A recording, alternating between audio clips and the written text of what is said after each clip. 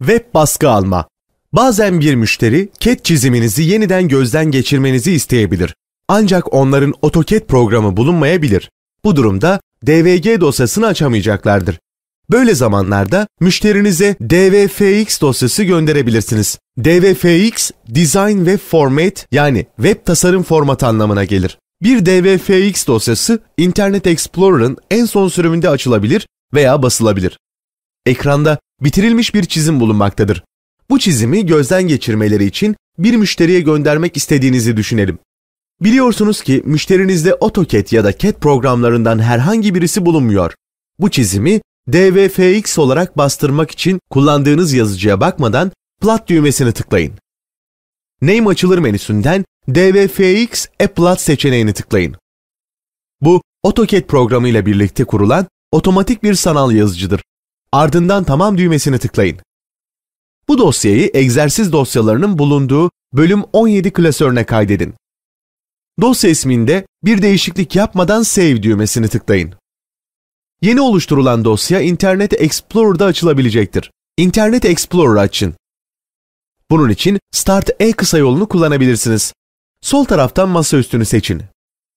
Egzersiz dosyaları klasörünü ardından da bölüm 17 klasörünü açın. Az önce oluşturulan DVF dosyası burada yer almaktadır. Bu dosyayı sağ tıklayın. Açılan menüden Open With yani birlikte aç seçeneğine tıklayın. Gördüğünüz gibi bu menüde Internet Explorer seçeneği bulunmaktadır. Eğer bu listede Internet Explorer seçeneği yoksa Choose Default Program seçeneğini tıklayarak varsayılan açılış programı olarak Internet Explorer'ı belirleyebilirsiniz. Şimdi Internet Explorer seçeneğini tıklayın. Çizim Internet Explorer'da açılmıştır. Müşterinizin çizimi nasıl görüntüleyeceğini görebilirsiniz. Sürükleme tekerleğini sürükleyebilir veya kaydırma çubuklarını kullanarak çiziminizin etrafında gezinebilirsiniz.